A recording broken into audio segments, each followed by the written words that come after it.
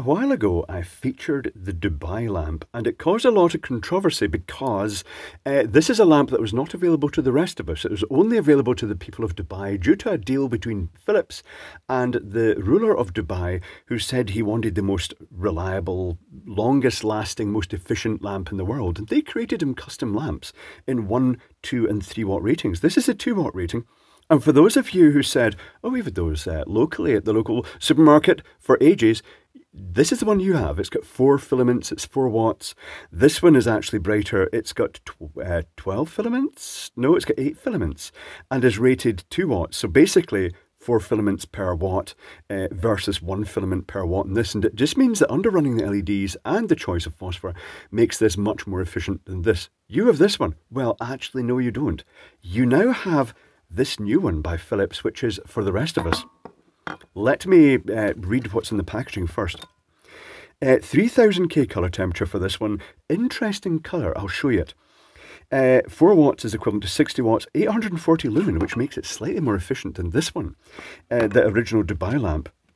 It has some notable things on the side. 60% less energy compared with standard Philips LED bulb, 50 years or 50,000 hours. That, if you calculate it out, works to roughly about 3 hours a day.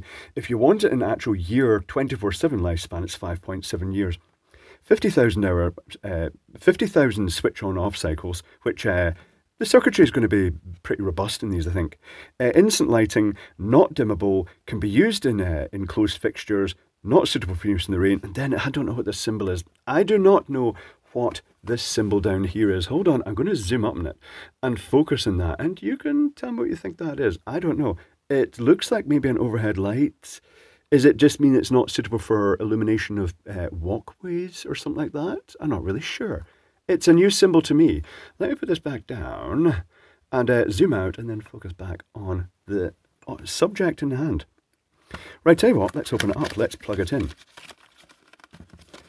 So it is quite unusual. It's got longer filaments than the original Dubai lamp. This one is rated the 4 watts, just double checking that, yes. And it has 8 of these longer filaments. And let me plug this in. Let me show you it lit. That's the best bit, isn't it? So I'm going to plug in the hoppy meter here, is going to bring it in and show you the power rating. And you'll see it's quite an odd shade of white. This is compared to sort of daylight, because that's the sort of type of lighting I use at my bench. The colour is a warm white, but it's almost like a shade of cream. And I've got a theory about this because they do specifically say eye comfort. It's optimised for that. I'm just going to give this a swipe and see if it flickers. No flicker at all. Let me just demonstrate that on screen. Well, actually it does look like it's flickering, but that's probably the rolling shutter effect. 4 watts, 3.84 to be precise. Power factor of 0.5, which is fairly typical for LED lamps. It's not so critical because they're not a super duper high load. So the colour I would say this is a soft white biasing very slightly towards the green area of the spectrum, which makes sense because the human eye has a peak sensitivity of around about 555 nanometers, which is a sort of appley green colour. And they might be aiming for that just to improve the efficiency, but also to make it softer in the eye, because that's where a lot of the visual data in the eye will be resolved. Right, tell you what, we're here to take this apart. We do that a lot in this channel. Stuff gets taken apart. So I'm going to try popping the little stud out the bottom here. I shall zoom in a bit for this, so you can watch the blood gushing from my hands when I have a terrible incident. That can happen. Blood has been shed in the channel. It occasionally happens. It's called workshops. So that's the little stud out the end. Am I going to be able to nibble into this? This is where people also suggest that I use a Dremel. The Dremel does work, but it makes a bit of a mess. I'm just going to nibble it away like this and see where we get. It might be a disaster. I did say I'd zoom in. I did not zoom in. There we go. I have fixed that. Now, for those of you who also brought up the subject of the Phoebus cartel, how there's a lamp in America in a fire station that is burned for ages, and they could have made lamps that last forever. In reality, the 1,000-hour thing for lamp life, the original tungsten lamp, so this has got a plastic shell in here that is making this quite hard to nibble into. But the Phoebus cartel, the 1,000-hour life, is a compromise. You can make a tungsten lamp that lasts much longer. The building site, the rough service lamps last a lot longer by underrunning the filament. So instead of being a nice cold crisp white light, it's a sort of deep golden light, but it puts out a lot of energy in the infrared area of the spectrum and not the visible area of the spectrum.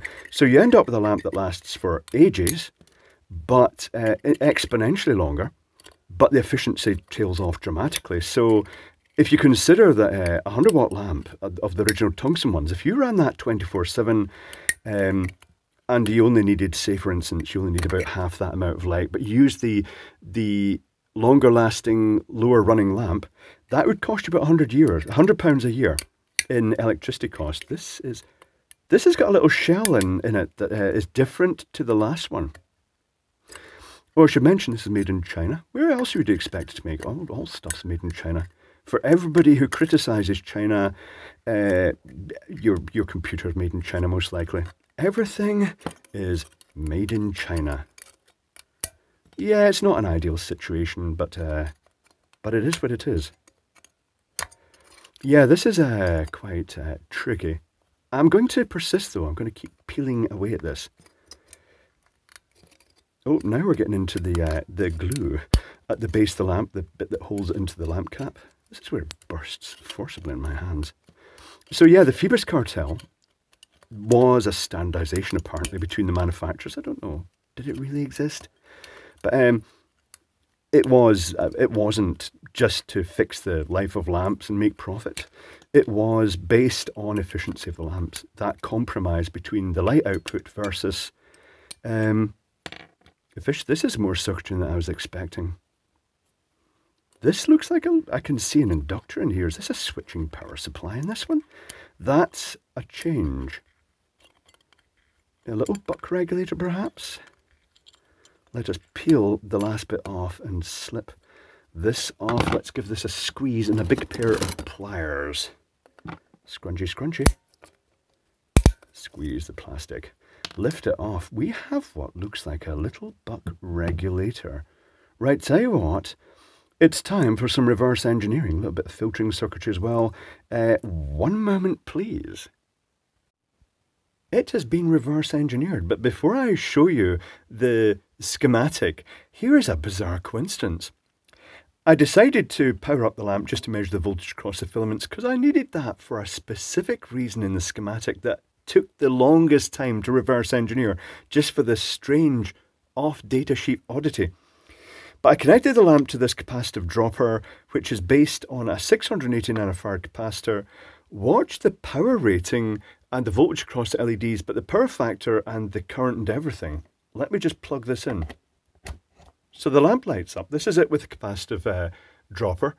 3.86 watts, which is, the other one was 3.84.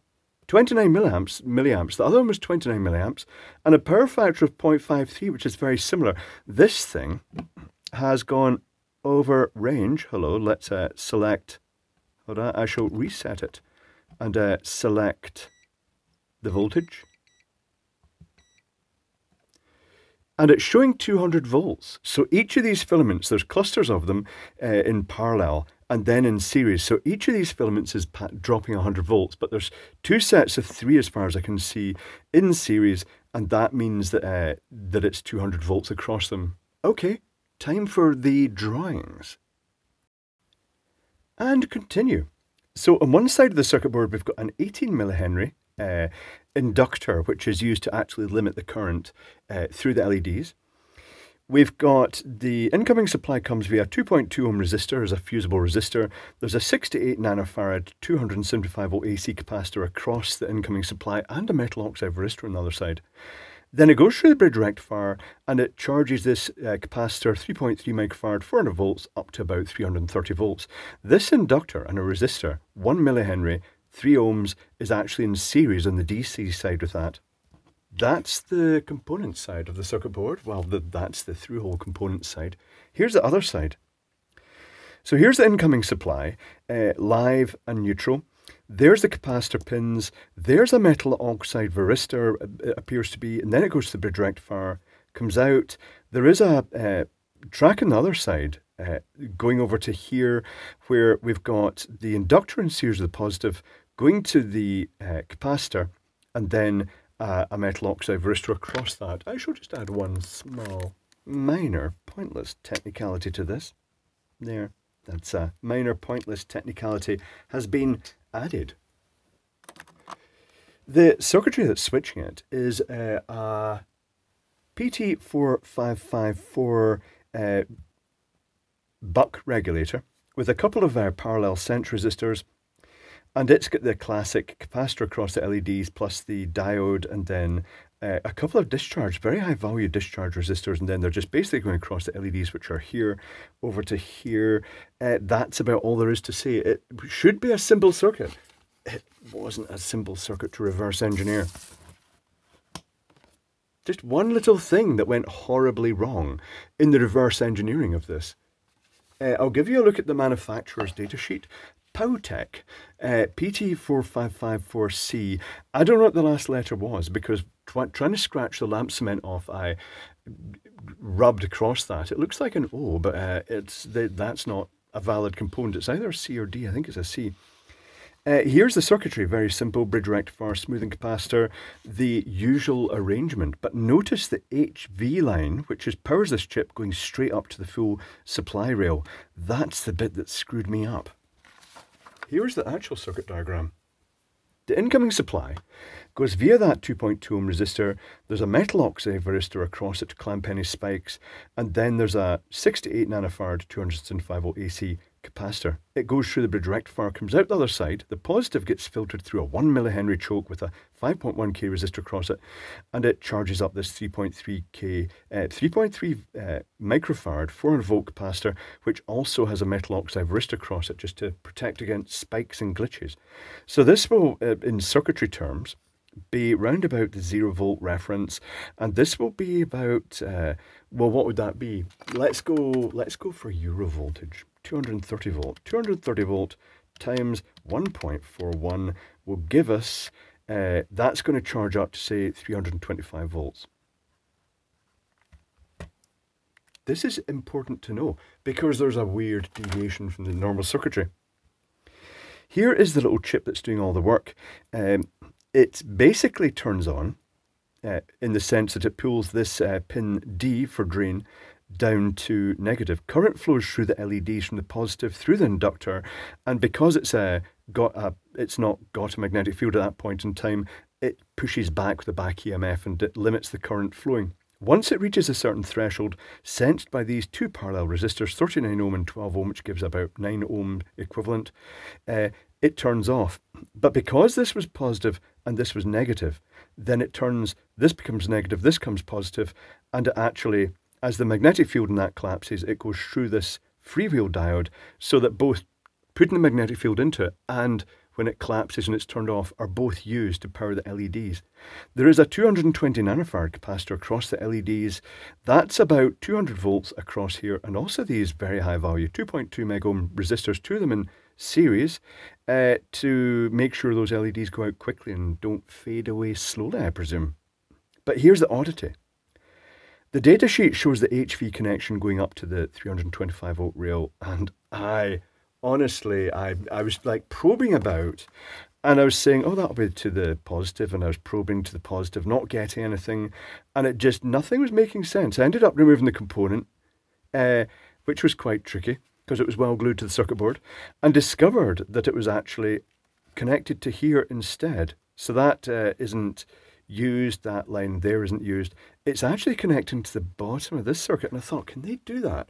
And I suppose ultimately 325 volts minus the 200 volts across the LEDs means instead of this chip seeing 325 volts, it's now only seeing approximately 125 volts across it. They may have done that as a clever trick just to take strain off this chip.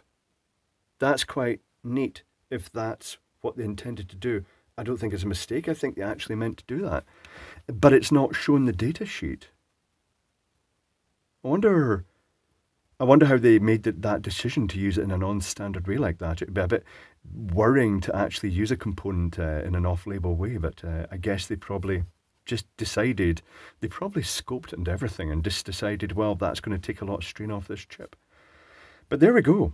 That is it. That is the Dubai lamp for the rest of us. It's the Philips, well, what do they call it? Philips White, our ultra efficient light. Oh, this was expensive, by the way. This was about £10 plus VAT, so it came up to £12, this lamp, which is a lot more than a typical standard lamp. But I suppose ultimately, the place that this is going to win, the application it's going to win, is if you use it either as a sort of, if it's, you find it a nice colour for reading, but also locations where it's quite hard to access lights, or you want a decent amount of light and it runs a lot of time. Say you had a corridor in the house that you had a couple of lights in it, that might make sense to put these in. I'm a bit surprised. I'm slightly disappointed at the circuitry. I must admit, I was hoping it was going to be the Dubai-ish circuitry. I thought maybe even in this day and age, they might possibly have gone for the linear regulator approach like many of the others do.